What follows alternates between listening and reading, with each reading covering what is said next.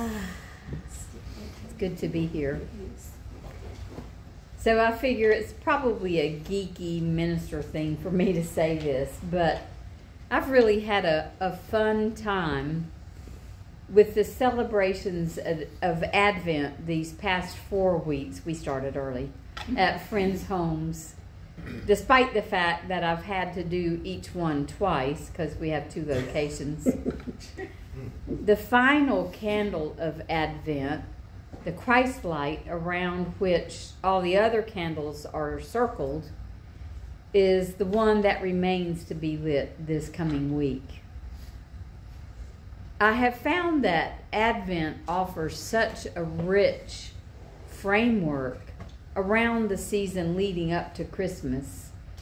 And I'm still curious about a couple of rabbit holes that I want to go down. And so I'll take you down one today if you don't mind coming with me. I promise we have a way out, though. No bottles to be drank or anything. So just a little backstory is that the history of Advent itself, just Advent, was a Christian practice that is said to have started around the year 571 CE as a way to keep the French monks on their 30-day fast, which I probably would need some kind of tool too, to go more than a day or two without food's a lot. But to fast throughout the month of December was where the practice of Advent was begun.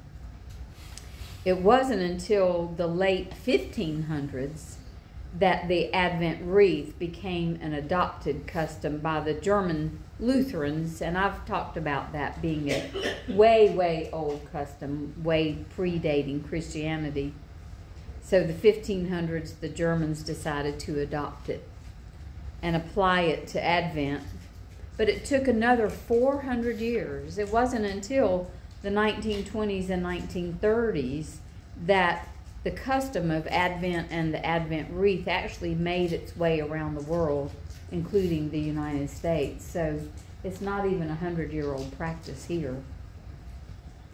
The 4 candles around the majority of Christian Advent wreaths, there are wreaths that contain more candles. They represent the central elements related to the arrival of this person, this baby Jesus. There's a candle for hope, a candle for joy and love, and another for peace. And having considered in depth these 4 attributes, I'm thinking there should be at least 1, if not 2 more candles if we want to have the complete picture of what Christmas and the Christ light brings to life and to each one of us. The first candle I'd add to the Advent wreath is all your fault. It's the candle of community. I got to thinking about what a wonderful community Winston-Salem Friends Meeting is. Even with contentions and differences, there's just such community here. And I think that maybe that deserves its own candle. And maybe it should be the first candle lit in the beginning of Advent, because it starts right on the heels of Thanksgiving, which is a very communal holiday. And the 4 remaining Christmas gifts, love, hope, joy, and peace, couldn't thrive unless they're nurtured in the soil of community. Even the Christmas story itself unfolds out of many layers of community. So we've all heard and probably even shared the gospel stories surrounding Jesus' birth. That Mary and Joseph were totally alone. They'd been turned away from the crowded inns and forced to bring their son into the world in a lonely, dank lean-to of a barn. with just a bunch of animals staring at them. The word traveled fast throughout the region with angelic heralds and a bright star that led the way to the baby. But academic experts, scholars in ancient history, and scholars in the languages of the earliest written scriptures that are available to us, have long proposed that Mary and Joseph weren't actually turned away from a public inn. The word in ancient Greek in all the texts for the place that they had been seeking shelter is kataluma. Kataluma is the upper part of a private 2-level home in which generations of humans lived together in a very small space. The animals, however, were housed in the lower section because it was easier for them to come and go throughout the day, and you brought them in at night so that they wouldn't be eaten or lost. Or stolen.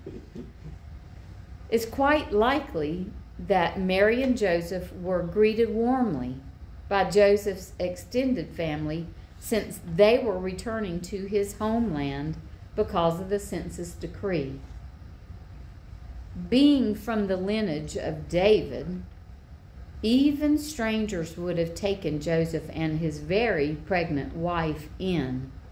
That kind of ancestry would have made David kind of a local celebrity, if you will. They would have been duty-bound and honored to host the couple because of the lineage of David that Joseph came from. But the kataluma where Joseph and Mary had sought shelter was likely very crowded, because all his other relatives had arrived ahead of them for the exact same reason that they were there. It was probably so full that there was no room for Mary to give birth amid the noisy, crowded tribe that had gathered. No privacy, no corner in which they might find seclusion. In fact, privacy and quiet was so rare that an ancient writer from that era wrote that if he wanted to find stillness, he had to go out beyond the city into the hills. So there was no room for Mary and Joseph upstairs with the humans. So they went down to the lower room where the animals had been brought in for the night. There would have been ample, clean hay that would have served as a birthing bed for Mary and a warm place to lay the newborn baby. There was quiet, maybe, but certainly not loneliness in the lower room. And I don't think it's a mistake that there's an emphasis on Jesus being born with the animals in the lower room, while the feasting with his disciples before his death took place in the upper room. Something for future consideration. The story of Jesus' birth continues just the way it began, with people from all over encircling the Christ child. I even imagine the women of Joseph's family coming down once the baby is born, or perhaps helping while the baby was being born. Already the shepherds had received the heralded news of the baby's birth in Bethlehem. Shepherds, who were considered the lowliest of low in the Jewish culture of Jesus' time. They could not practice the cleanliness requirements of their beliefs, nor could they go to Sabbath gatherings. So they were the lowliest of low, and they were the first to receive the news. And well before that, before Gabriel had trumpeted the arrival of baby Jesus to the shepherds. He'd already appeared to Mary to share with her the news of her pregnancy. And another angel had visited Joseph in a dream to reassure him and to pave the way for Jesus' birth. The community already surrounding Jesus from the very beginning consisted of the lowliest of low, the holiest of holy, and the familiarity of family.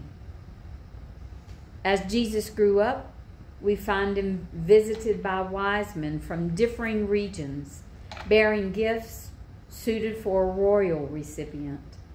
Jesus' community had expanded beyond boundaries and borders to include strangers from foreign lands when he was barely toddling. And as he grew up, Jesus could be found seated among his community in the Jewish temple. He was at a wedding later. And at the very beginning of his ministry, Jesus sought out community by recruiting a diverse group of disciples to help him nearly every step of the way to the cross and beyond. Fishermen and net menders who could barely scrape out a living, a wealthy and well-educated tax collector who liked to party, a political revolutionary. Jesus had pulled together quite a diverse team for supporting his ministry. Rarely do we read of Jesus being alone except in a garden or in a boat to pray, or in the desert to strengthen his faith and his commitment to the work he was cut out for.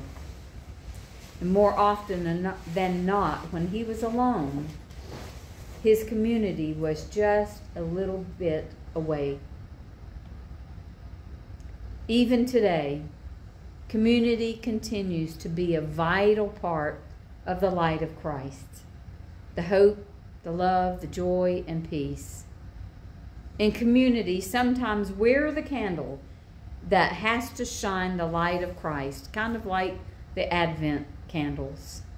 And other times, we need the light shining from other people to help us keep our own light aglow.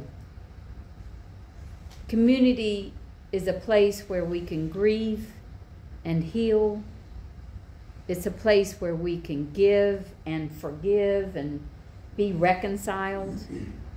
We can reassure each other, I got you, when someone is burdened with difficulties and worries. Without community, I think our joys and our healing would be muted. If we were as lonely as Mary and Joseph were said to have been when Jesus was born, our own trials and our sorrows would nearly be unbearable. Advent teaches us that the most meaningful journeys are those shared within a community, where the warmth of companionship lights the path ahead. Even if it's a faltering path or a community that means well but often doesn't do well, at least it's a gathered community. From the very beginning, the story of Jesus' birth is a repeated invitation into community. Throughout the Christian scriptures, we read about the wide cast of characters that were drawn into community by the Christ light. It was this diverse group of people who sustained and carried that light out into the world after Jesus' ascension. Most of us are familiar with that Greek word used for that kind of community, koinonia, which is a spiritual fellowship that tends to each other's needs within the community, as well as the needs of those outside of the community. Living the light of Christmas within community means that we try our very best to leave people better than we found them. We can hug the hurt, comfort the broken, accompany the lost, and connect with the lonely. And at the very least, we can speak gently and act kindly. So as we celebrate the birth of Jesus and the community into which he was born and supported, may this community continue to serve as a beacon of hope and joy, love and peace. A koinonia, supporting each other through the challenges of life toward the light of Christ. Amen.